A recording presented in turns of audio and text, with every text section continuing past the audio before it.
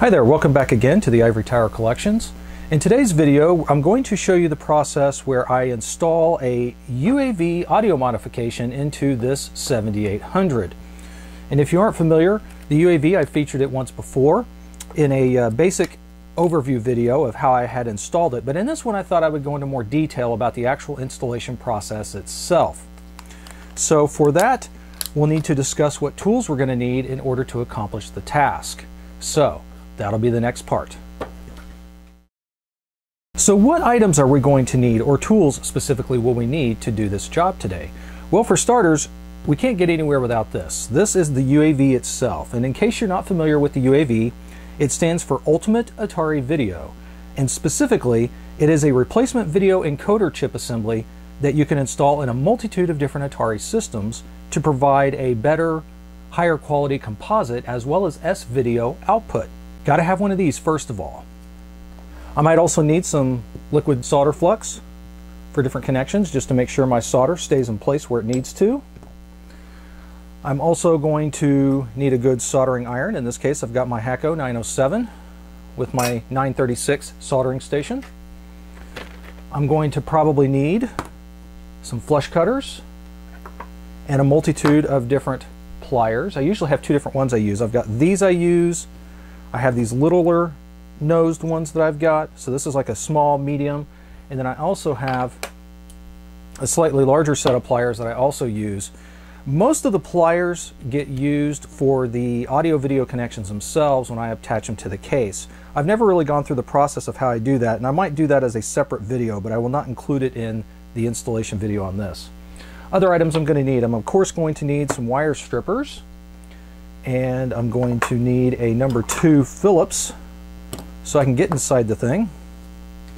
So we'll get that set up there. And then what else? I'm going to need some wire, some hookup wire. So there's any number of hookup wire I might use. I've got large strands of this 30 gauge Kynar speaker wire wrap that I use from time to time. And then I also have a multitude of other wire, basically 28 gauge stranded. So I've got like a whole box that I've put together here over the years that I use. And that's pretty much about it for now. Obviously you're going to need audio-video connectors for the job, but again, I will cover that separately, and people are going to have their own way on how they want to connect up their audio-video equipment, or specifically the connections on their console. So there's no real right or wrong way to do that. It's totally preference. So anyway, I'm going to go ahead and crack open the 7800 and we'll get started. Here we're looking at the Atari 7800 mainboard, which I've already disassembled and taken out of the rest of the console. And we're going to now go into the nitty-gritty discussion of how to install the UAV into this bad boy. So there's some prep work to be done just to make things a little bit easier. First of all is to make sure that you have a set of instructions downloaded so that you know what needs to connect to what, because there are quite a few wires and lines that have to connect off of the various resistor points off of the Luma and sync locations off of the resistor ladder here that go onto the UAV board. And then you're also going to have to provide yourself with some ground and power. So the first thing to talk about here is to do some pre-planning. First discuss or think about where you want the UAV to go. Now, most of the time I will install the UAV board in a horizontal fashion like this, and I'll either attach it off of the top of the BIOS chip or off of one of these 2 RAM chips here. Either way, it's okay. I just prefer that they be on one of these 3 because they do not tend to generate any real heat in the system when it's on. Whereas the TIA, the Riot, and the 6507 CPU and the Maria do get rather warm. So I would avoid installing it or placing it on any of those larger ICs, but keep it to something small. I will probably go ahead and use the BIOS chip in this case. That's usually my default location for where I install the UAV. But again, you could really place it wherever you want. But I try to keep my leads and the wiring connections as short as I can to prevent any additional interference from getting into the signal. So the other thing you could do is, now in this particular installation, I will not be removing the RF modulator board, but a lot of people, they figure since they're going to go with a composite and S-video output connection like this, that they have no need for the RF modulator and will in fact remove it. And sure, you can do that if you want. With the RF modulator removed, the UAV will fit quite nicely in the spot where it used to be on the PCB, nice and flat. That's perfectly acceptable. I've actually got my own personal one installed that way. But in this particular install, I'm going to leave the RF modulator in place and try to keep the unit as stock as much as possible. It's another thing I like about the UAV and also the Magic Knight S video kits is that there's no components that have to be removed. You're also going to see, now I do have a set of instructions, a PDF that I will put a link to, once again for the UAV installation that I go through. The audio section in the PDF is kind of outdated. In that, I basically state that I remove part of the connections of the audio input resistors and then I reroute them. And you can still do that, but if you do that, you will kill the audio to the RF modulator. So again, if you're wanting to use RF 100% still and keep that intact, then you're not going to want to go that method. The other thing is to discuss where you want to get your power and ground for the UAV. It does require 5 volts and ground to operate, and they're clearly marked on the pads up here. And there's any number of places, obviously, like any other classic console, where you could retrieve this information. But here's where I tend to usually get it. I actually use these large rails right here on the top of the PCB to provide ground and 5 volts. This rail here provides you with ground, and this one here provides you with a 5-volt source. And you can see there's lots of unused vias as well. Additionally, on the opposite side, these are also 5-volt and ground rails that you could tap off of as well if you wanted to. But I usually just use these. There's a lot more room essentially to work around. A lot more, it's just wherever, preference. But these are the ones I'm going to use. Now, these vias are not yet opened up.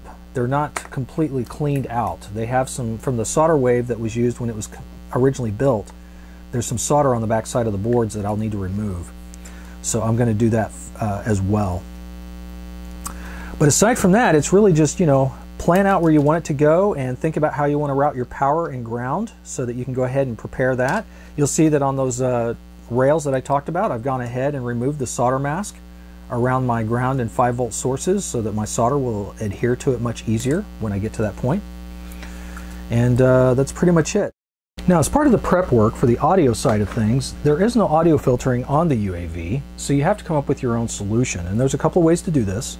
But what I normally do is I will take a 18K and an additional 6.8K or 6K8 resistor, and I will attach them to the bottom or south legs of the original R5 and R6 resistors, which are also 6.8 and 18K respectively. I will tie them together at the top, and then I will solder the positive lead of a 10 microfarad 16 volt or above voltage capacitor to the tops of those. And then I'll leave the negative lead here off of the capacitor to use as an attachment for my audio out to the RCA jacks. Now, I'm showing you this angle here first because the next time you see this, I'm actually going to have some shrink tubing on this in 2 separate parts. I'm going to have a small piece of shrink tubing here and some additional shrink tubing around this, and the whole thing will be folded down flat on top of itself on top of the original resistor locations to kind of keep it low profile and just make it all kind of look nice and tidy. So that'll be the next step I'm going to do, is I'm going to go ahead and get the heat shrink applied, and I'll show you what that looks like afterwards.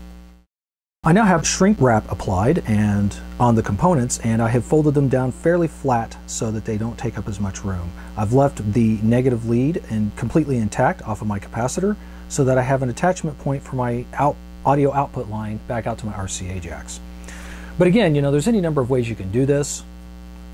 If you really wanted to, and another easier way is just to, like I said earlier, is just to lift up the north legs of R5 and R6, attach your capacitor off of the ends of those 2 legs, right out. I mean, you don't have to get all fancy like I've done here with the shrink tubing and what have you, but I just try to make things look neat. So as part of our requirements for attaching a UAV board to a 7800, there's a number of different wire lines that are going to have to come off the various sync and luminosity sections from off of the graphics section. What I normally do will apply a solder first to the points along the resistor ladder that my wire attachments will come from. The only ones that you need to be worried about are essentially the first 4 right here. You skip this one here in the middle, and it's got a large fat trace that comes off of it, so it's real easy to see that comes between the video buffer here and this capacitor. And then the other 3 after it. And specifically these last two, so there's a total of 7 connections, but these last two are your color input lines from the Maria and the Tia, respectively, from the 2600 side and 7800 graphics side. So what I'm going to do now is I'm going to go ahead and apply a little bit of solder to the bases of each of these legs, just to get that ready to go for me.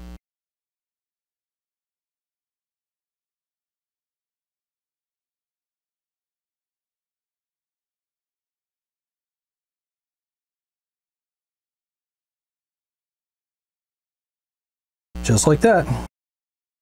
Now at this point of the installation, I have all of my wires in place that need to come off the resistor ladder to the various input vias on the UAV itself up here.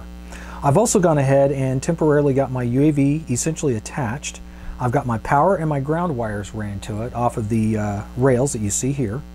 Had some issues with this ground wire being finicky, so it's not nearly as pretty as I would like, but it's going to hold just fine. And again, you can attach the UAV pretty much wherever you want. I just choose to usually put it on top of the 7800's BIOS chip. And from here, what I need to do is to run the individual input wires off the video circuitry into the UAV board. You'll also notice that I've got some connector standoffs here, or some connector pins coming off of the output lines. You can really do whatever you want on this. You know, some people just solder the wires straight to it. I like to make things so that I can disconnect them in the future if I need to for future service work. So in this particular case, I've just got these header pin connectors just soldered straight up into the connector points. Now normally I'll also have to fold these down a little bit at a 90-degree angle for clearance purposes, but for some reason this particular 7800 arrived to me without any RF shielding, so I actually have plenty of clearance to just put the connectors straight in. But yeah, again, you can do that however you want, but I just wanted to show you where I was at on this process. So from here, the next thing I'm going to need to do is to run my individual wires, like I said, to the various input points on the UAV.